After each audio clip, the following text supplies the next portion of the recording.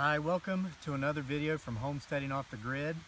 We're outside today and it's raining. I don't know if you can see that in the video, but we don't care because it's been dry for over 2 weeks and we need the rain and we're loving it. We've been out here playing in it. This is my third change of clothes.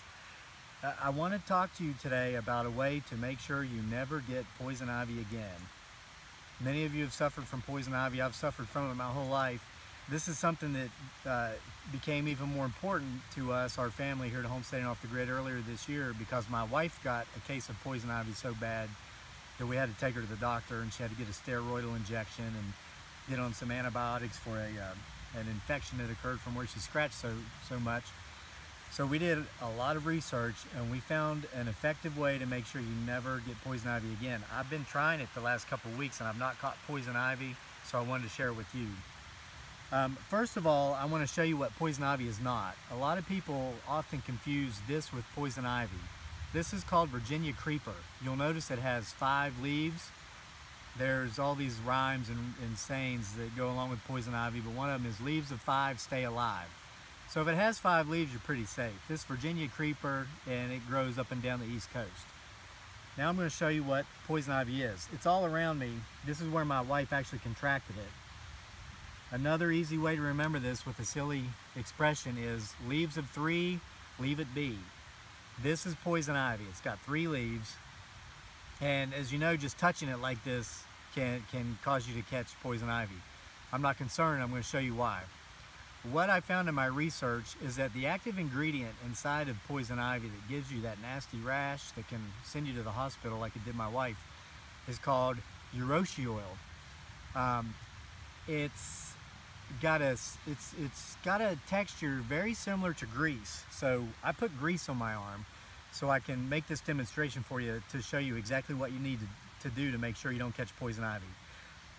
You don't necessarily get the rash from poison ivy because you come into contact with the poison ivy. You get the nasty rash because you don't effectively get the uroshi oil off of your body once you've made contact with poison ivy.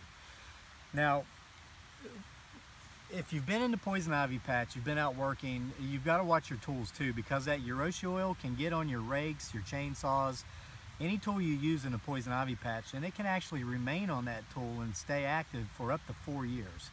So you've got to be careful with your tools too. But once you've come inside, we're doing this outside so we could have live poison ivy. But once you get back inside, you need to wash up, and the type of soap you use doesn't really matter.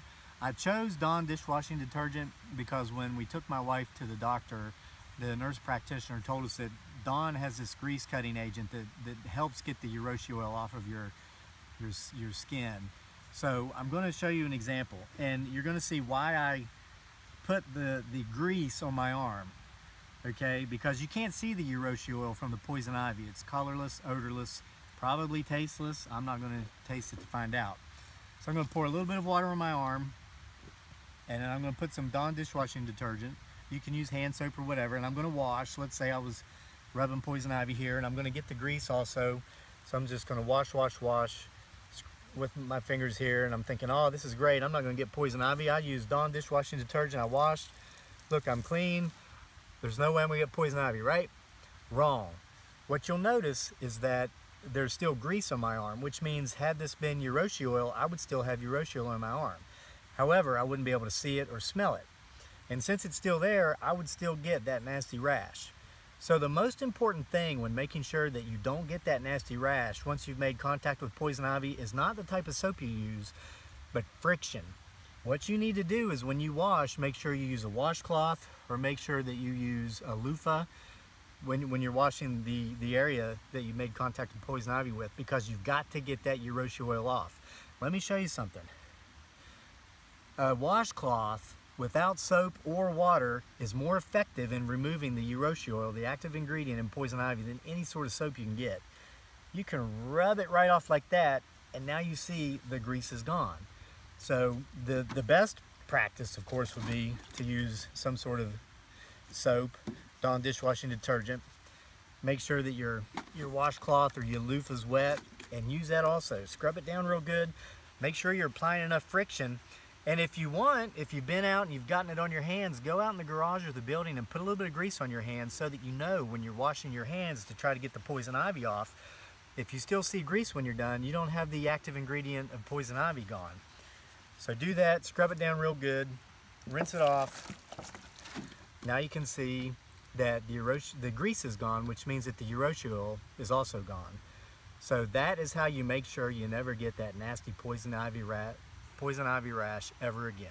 Thanks for joining us at Homesteading Off the Grid, and make sure to check back for more videos later.